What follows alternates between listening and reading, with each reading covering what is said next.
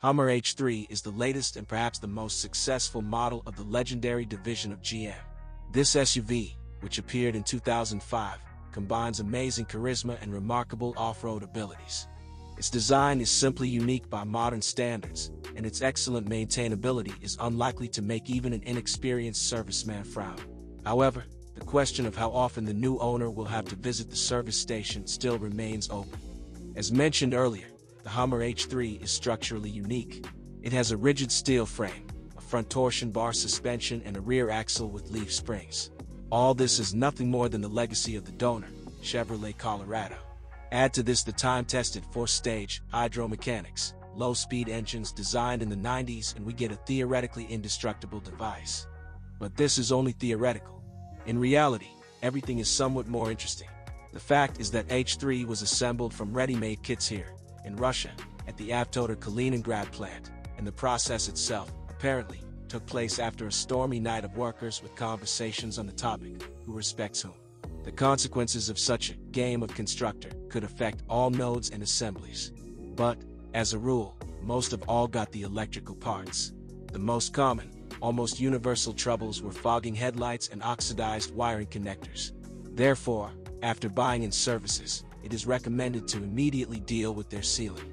In fact, the younger Hummer has only two body problems: narrow wheel arches and incredibly small loophole windows, stylized as a military concept. Both of them serve the same purpose, to limit the view. If everything is clear with the windows, then in the case of the arches, the situation is as follows. After rain or rides, the car splashes itself with mud so much that even the roof becomes stained. There is nothing to say about the windows. So you have to move by touch, trying not to ride on the roofs of cars on the road, and not to fight lampposts in the parking lot, given that the body panels are pretty decent. The undercarriage inherited from the Chevrolet Colorado H3 does not present any surprises. It is understandable. This is not some McPherson from a crossover. The front torsion bars and rear springs are extremely durable, and the powerful steel frame is able to endure any conceivable load. However, there was still a weak spot. Ball joints, like most modern SUVs, hardly go beyond the threshold of 100,000 kilometers. The steering on the cars of the first years of production also did not differ in good reliability. But after the modernization of the steering rods, the problems are almost over. Only intermittent knocks remain, the fault of which is often the wear of the steering shaft cross.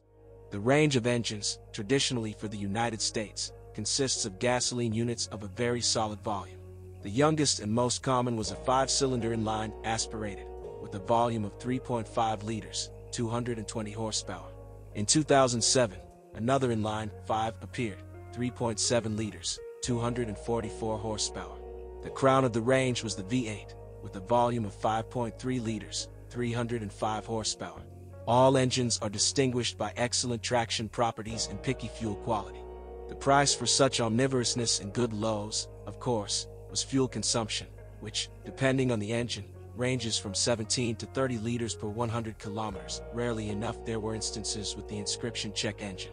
Such troubles were the result of a failed oxygen sensor or catalyst.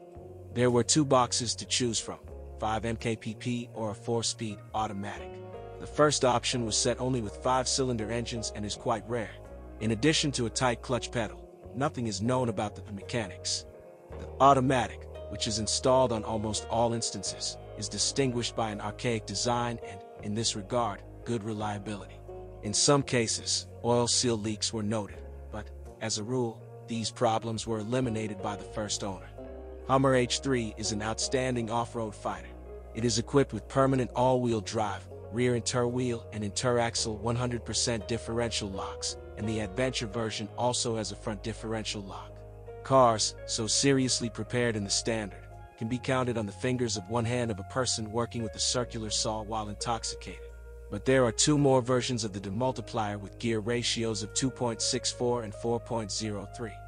There are not many problems with the all-wheel drive part. Basically, they relate to the leaky seals of the transfer case and its penetration when the standard protection fails. That, in fact, is all. Cars like the Hummer H3 can't just be measured with a ruler. You can either love them or hate them, and each potential buyer must answer this question for himself. If the decision is positive, then H3 will not remain in debt.